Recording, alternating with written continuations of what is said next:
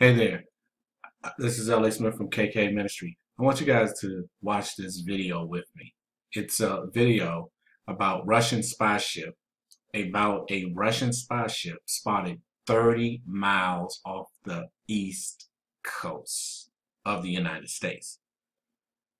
Country of Russia is ramping up aggression toward the United States at this minute. First, by sending a spy ship just miles off the East Coast, and then violating a Cold War nuclear treaty with a missile launch. Yep, and there was even a third incident. Kristen Fisher live at the White House with all eyes on the Trump administration's next move after all the controversy on Monday night.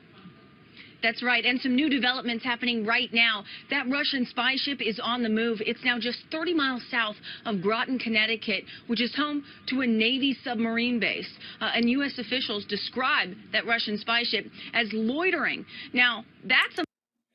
Not only is it 30 miles away, it's still in international waters, but it's just 30 miles away from a United States naval submarine base. How much more provocative can you get? A move north from where it was yesterday, which is about 70 miles off the coast of Delaware in international waters. And this Russian ship is armed with surface-to-air missiles. Then on Friday, 4 Russian jets buzzed a U.S. Navy destroyer in the Black Sea, a move that Senator John McCain called a, quote, significant military threat. And third, yesterday we learned that back in December, the Kremlin secretly deployed a new cruise missile inside Russia. Now that's a big deal because it's an apparent violation of an arms control treaty that was signed towards the end of the Cold War.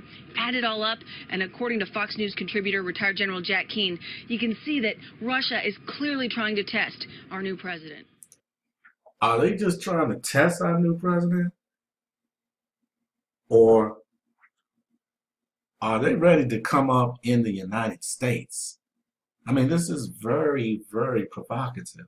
And we haven't heard anything from Donald Trump regarding this. Where is he on Twitter? Normally he would tweet something about this.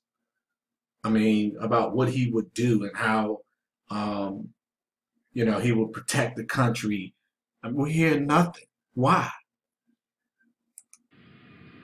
What they're trying to do, Martha, is humiliate and embarrass the United States, particularly in our allies, and rattle them and give them the impression that the United States isn't the strong military nation that it has been in the past, and its leadership is not strong. That's it. They disrespected Trump big time. They think the country is weak. They see what's going on. And they may. This is total speculation. Cannot speculate. Sometimes my speculations, a lot of times they're correct. They're on point. But they may have something on Donald Trump. And because they do, they really see him as weak because he can't act. Because if he did, they'll tell his little secret. Let's see what happens in the rest of the video. This is obviously done with Mr. Trump in mind, clearly. And they want to see what his reaction is. Now, President Trump has already tweeted 5 times this morning. So far, nothing directly about these latest provocations, though he did tweet this, quote, Crimea was taken by Russia during the Obama administration. Was Obama too soft on Russia? So we'll see if President Trump is any tougher than his predecessor.